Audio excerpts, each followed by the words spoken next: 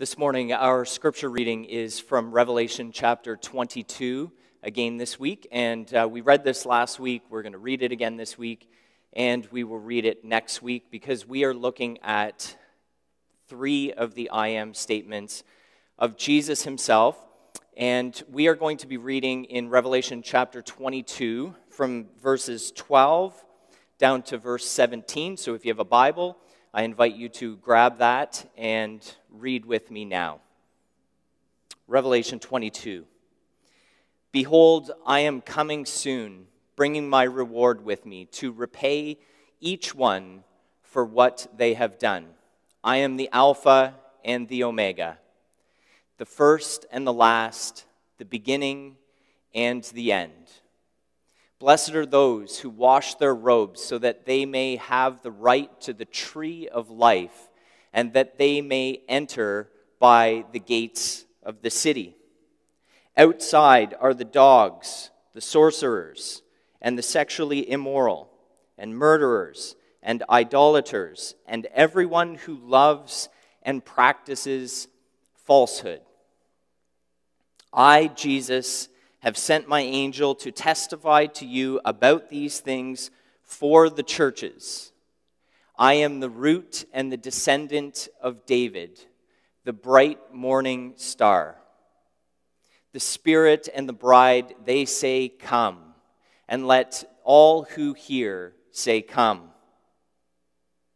And let the one who is thirsty come. Let the one who desires take the water of life without price. And this is the word of the Lord this morning. And the word for this week is king. We're going to be focusing our attention in on this singular concept and word, kingship. It's a word that carries with it a freight of meaning. You know, it's loaded like a boat that's going across the ocean from China and delivering goods to us. The crown, a symbol of power and influence, of wealth and prestige, of humble service. To win in chess, you must checkmate your opponent's king. That's the piece that has to ultimately be taken down to win. And this week, I asked my wife and my two kids, what's the first thing that comes to mind when you hear the word king? Julie said, crown, authority, ruler, and might. Georgia said to me, God, royalty, respect, and responsibility. Beautiful words.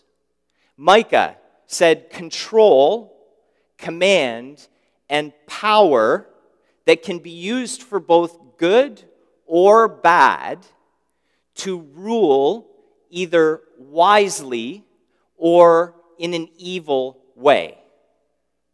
Wisdom from my children. I love it. In Revelation chapter 22, verse 16, Jesus says, I am the root and the descendant of David.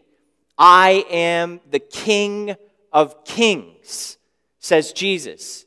And here, when Jesus says this in the book of Revelation, he is hearkening all the way back to the Old Testament in the books of 1st and 2nd Samuel. So Jesus here is looking back to the story of King David, the life of King David in 1st and 2nd Samuel and 1st and 2nd Kings, 1st and 2nd Chronicles. We see this life of a man whose heart was for God. In 1 Samuel chapter 16, God says to the prophet Samuel, fill your horn with oil and go. Go, I will send you to Jesse in Bethlehem, to a man, for I have provided for myself a king among his sons. And so God himself has chosen for himself a ruler among his people who will be a son of Jesse. And Jesse's youngest son, David, was just a boy at the time.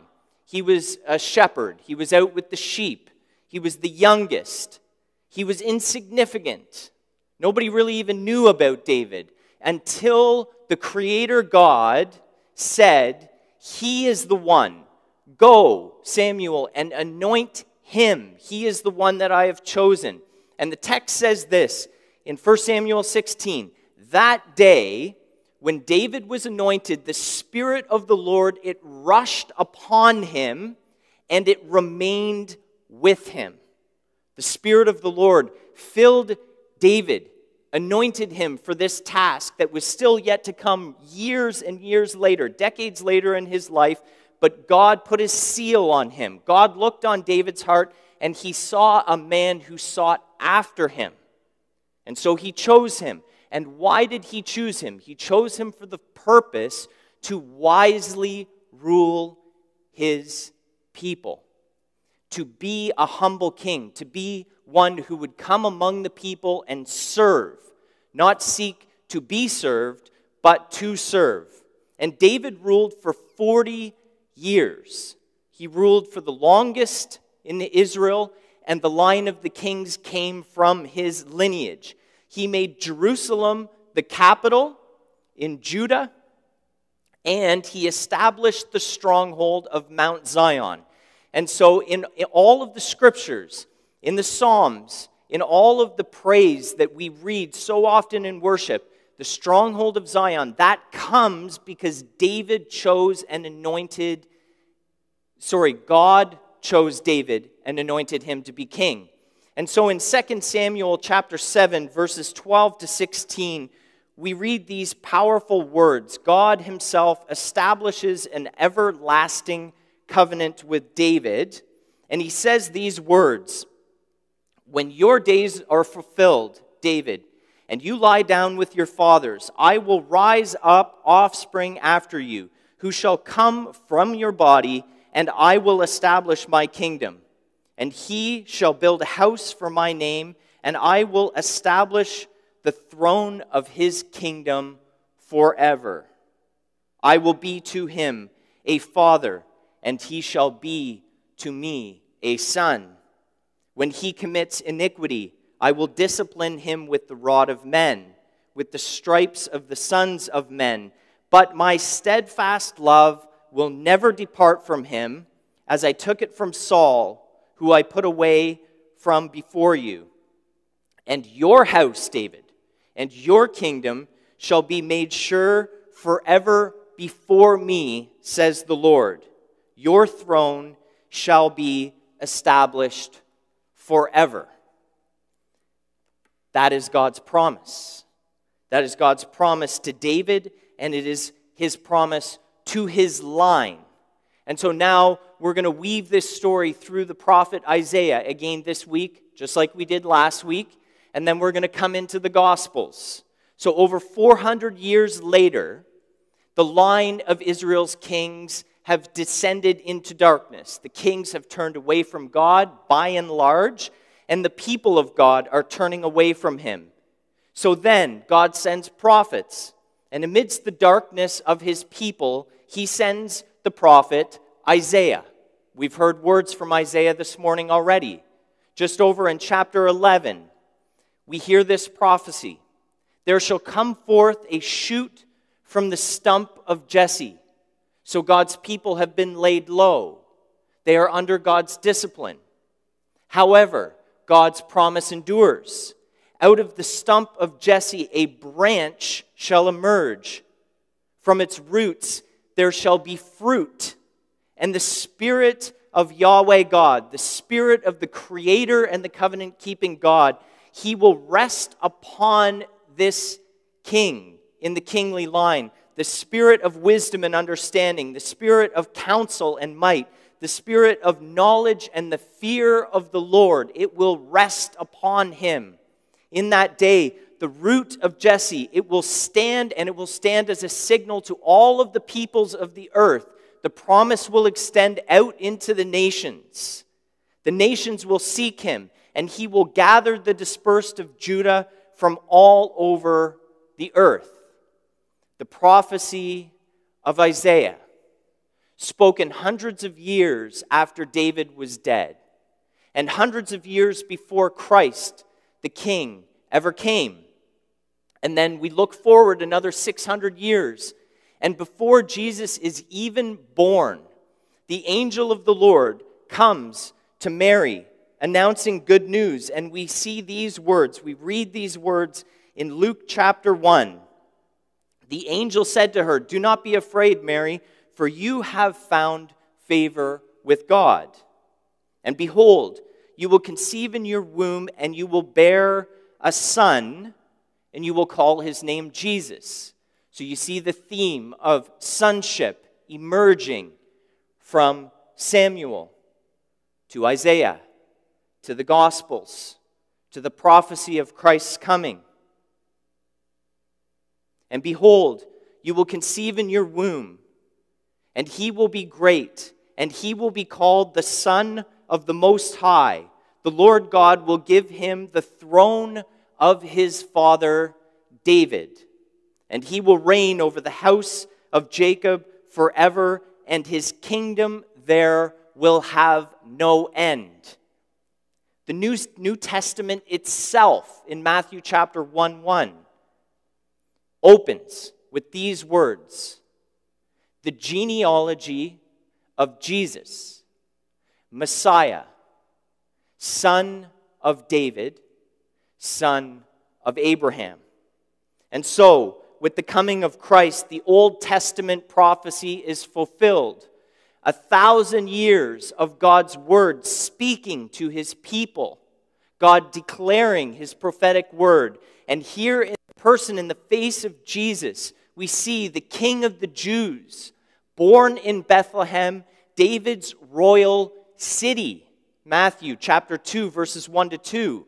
Lord of all, come down into a lowly stable, a humble beginning, a humble king who will rule his people, redeeming love in the face of a newborn child, light from heaven come down to earth to show light in the darkness of our human experience.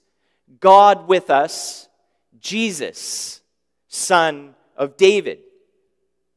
And then, when Jesus grows up and he begins his ministry, how does he begin his ministry? What word does he come proclaiming? He comes proclaiming a message of repentance. The time is fulfilled, and the kingdom of God is at hand. The kingdom that was promised to David and his line is at hand. And so turn to me and follow God. That's what Jesus says, Matthew 4:17. You read the Gospels, the poor and the sick, they come to Jesus. And what do they say to him? Son of David, have mercy on us. Son of David, you are the promised one. To you we look. To you we look for healing, and we look for deliverance. And then Jesus rides into Jerusalem in the final week of his life, the humble king, mounted on a colt, bringing peace. And again, what is the response of the people of God? Mark chapter 11, the people cry out, "Hosanna, praise be to your name. Blessed is he who comes in the name of the Lord.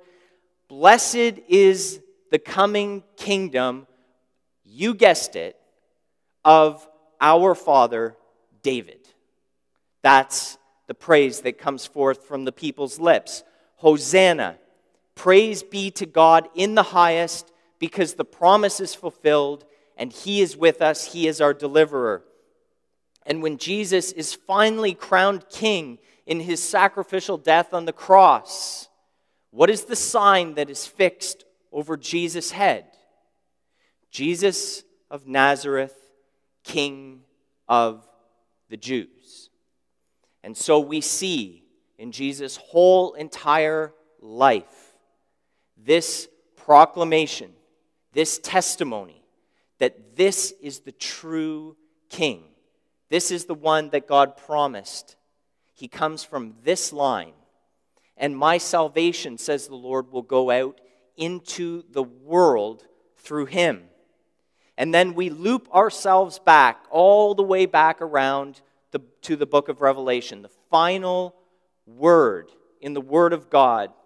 And in chapter 5 of the book of Revelation, we read these words. In this heavenly throne room vision, all of creation, the people of God, worshiping Him, pouring out praise. The Lion of the tribe of Judah, the Root of David, has won the victory. By His blood, He has ransomed a people for God from every tribe, from every language, from every people, from every nation on earth, and made them to be a kingdom and priests to our God, and they shall rule with Him. The entire story of kingship and God's rulership comes back around in the book of Revelation. Jesus is declared the King of Kings and the Lord of Lords, chapter 19. And as we read at the beginning of this sermon, Jesus Himself says, I am the root and the descendant of David. And so, in the authority of the Father and in the power of the Holy Spirit, Jesus fulfills this story of redemption. He is the true King. He is Israel's royal Messiah. He is the world's rightful Lord. Jesus is light of the nations, God's true and faithful Son, bringing the kingdom of His Father into this world, establishing the kingdom of God in the earth as it is in heaven. Jesus is the man. He is the center of everything, and He has made us into a kingdom of priests who serve our Father.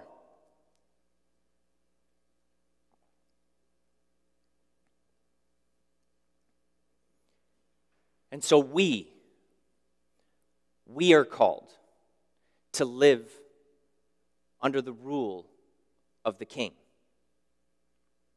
We look at the Scriptures. We look at this unbelievable story spanning thousands of years, running 2,000 years beyond when Jesus walked this earth. The Spirit of the living God breathing life into as many people as possible, as many people who will respond to this message and who will live as children of the King.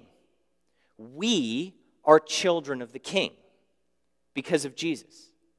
We are God's servants.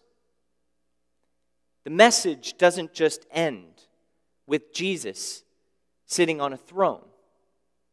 It continues on with Jesus ruling and reigning in our lives because we are His children, called to follow Him, called to live into His light, to live under His wise and loving rule, to submit our lives, to humble ourselves, and to worship at the foot of the cross in the power of the Holy Spirit, sent out to serve, no matter our age. I told you this morning, I ask my children, I seek their counsel. What do you think? What do you hear from the Spirit when I say to you the word King? The Lord, the one who rules in my life. And I'm called to serve Him. No matter your age, no matter your social standing, no matter how you perceive yourself in this world, whether you think that you're way down here or whether you think that you're way up here, listen this morning. God calls you to serve Him where you are in your life. Where you are right now, this moment, this season. Not where you want to be, not where you wish you were, but right here. Whether you are a stay-at-home mom and you're wondering, my life is so simple. Where's my impact in this world? It's in my home. Jesus is ruling and reigning right in that place. A homemaker, one of the most important callings and vocations in this world. The world can look down on these things. God exalts these things. Raising children who worship the King. What a vocation. It doesn't matter if you're a teacher, if you're a student, if you're a lawyer, a doctor, a nurse, an engineer, a business person. You run a small business. You're worried right now. Is my business going to survive in all this mess of COVID? God has a plan for you. The King is at work in your life, and He's calling you to serve. And how do we serve? In all of these different places, in all of these different vocations, we serve by embracing the virtues of the kingdom, the virtues of the King: love, peace, hospitality, an offering of service to other people, mercy, hope. We embrace the message of hope, and we don't get caught in despair. We offer grace. We offer kindness. We offer peace, the virtues of the kingdom.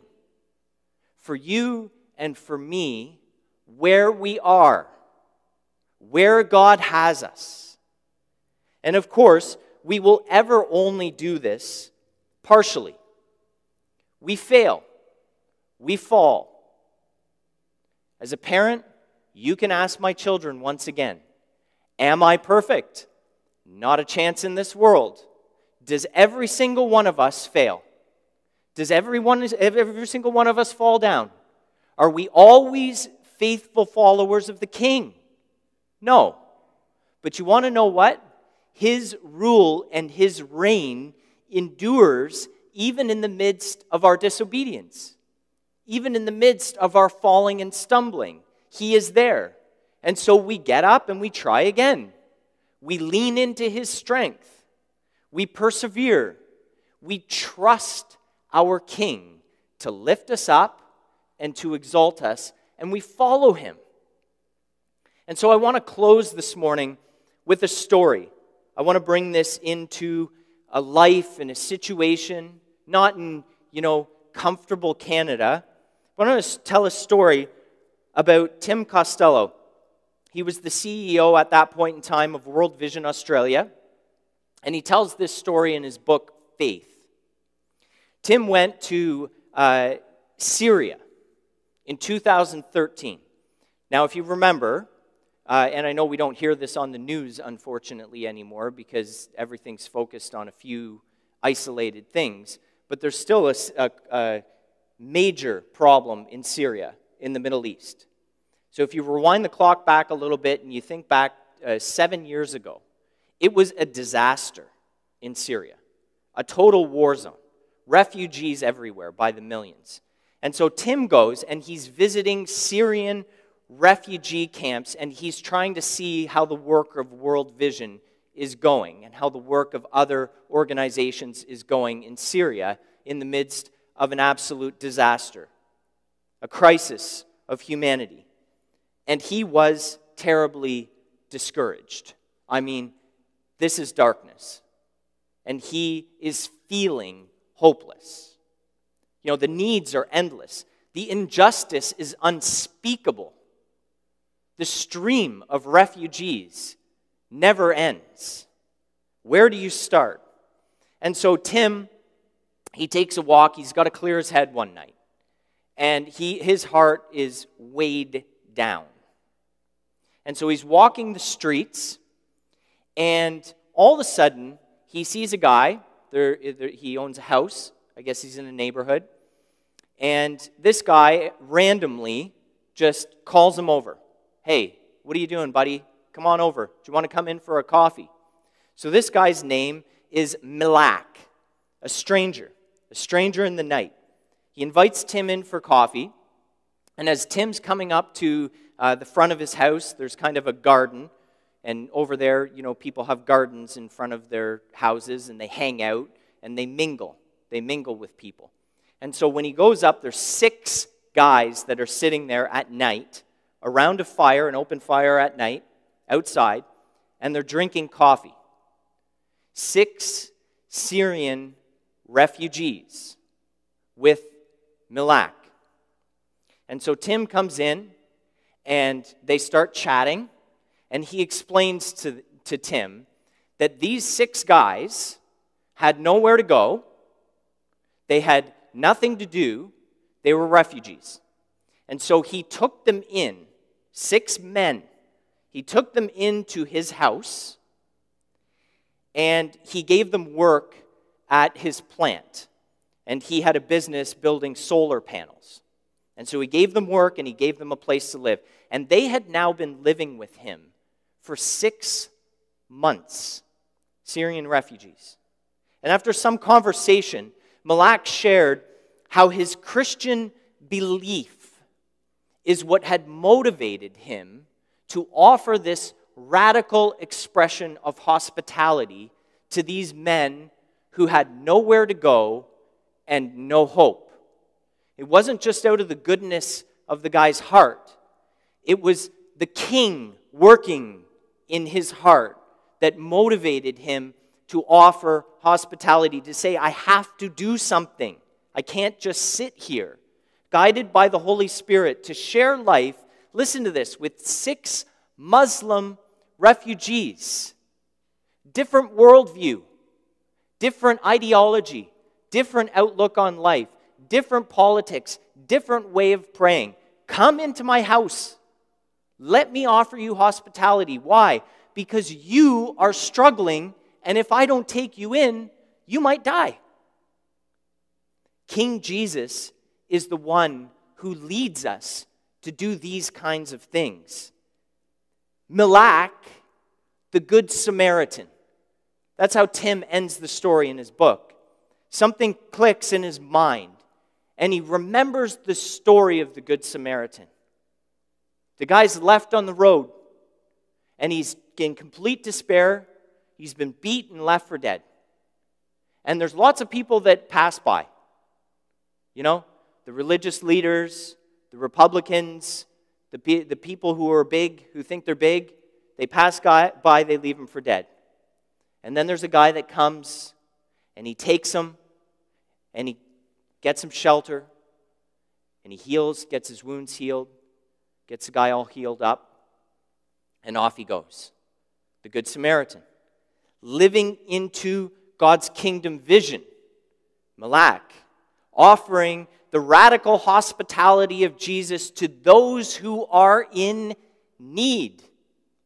We are called to be servants of the King, not in perfect circumstances, but in the mess of life.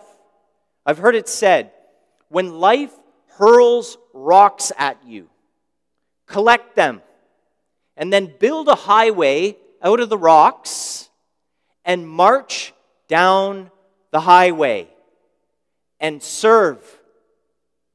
Be of use, be of value. My friends, God welcomes us into his royal court. But God does not welcome us into his royal court so that we can just stay there and enjoy things for ourselves in peaceful individuality. God calls us into his royal court. He brings us under his loving rule so that he can send us back out into this world as servants of the King. That is the message of the gospel, of the good news of Jesus, of Advent, of Christmas. That's the good news of the season that we're journeying through right now. We are sent by God's Spirit to offer the generosity of the King to those who are in need. we are welcomed by the King to be sent. And we are sent to serve in Christ's power. A power, a redemptive force that brings transformation to every part of our lives, to every part of this world. That's the message. That's the good news. So don't keep it for yourself. Yes, we can do our devotions during Advent and Christmas. We can rejoice. We can celebrate with family and friends. But don't leave it there. Take it out. It's good news. It is the transforming power of God, and it will bring new life and new creation in a world that desperately needs us. This is who we are in Christ our King. Let us live into this vision with boldness and humility. And would you pray with me?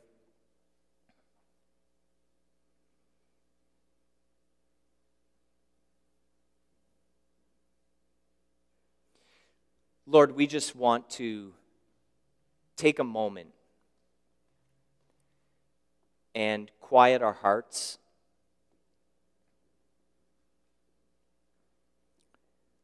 We want to absorb, Lord, your word.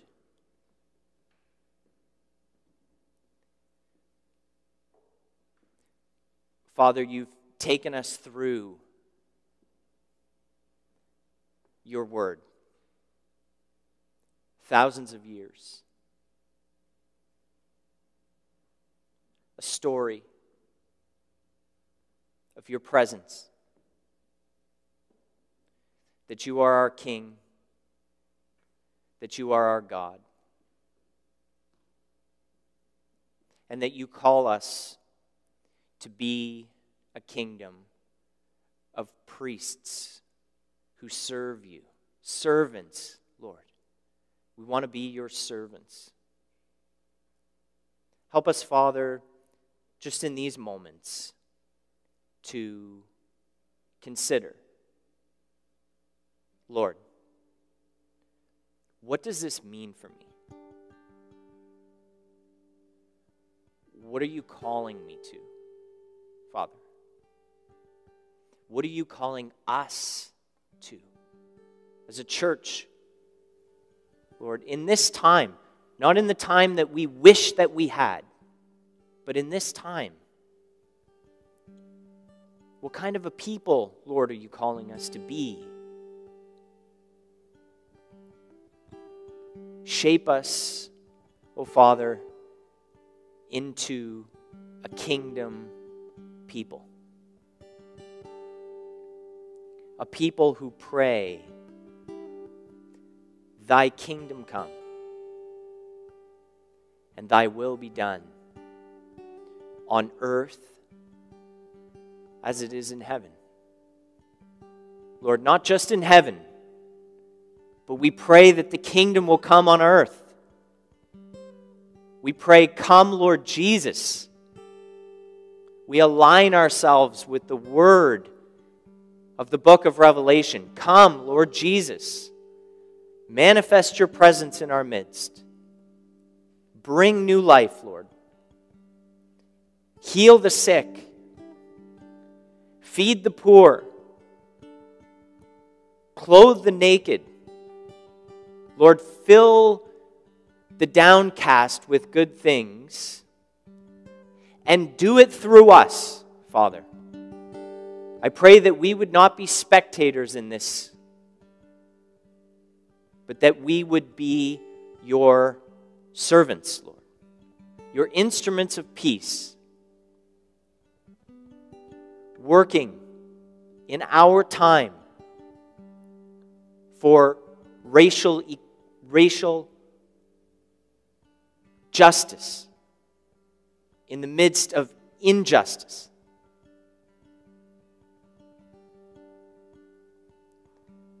The healing of tribal division. The healing of our lands. The the healing of your world, of countries, Lord, of people's lives, seeing each other as your children.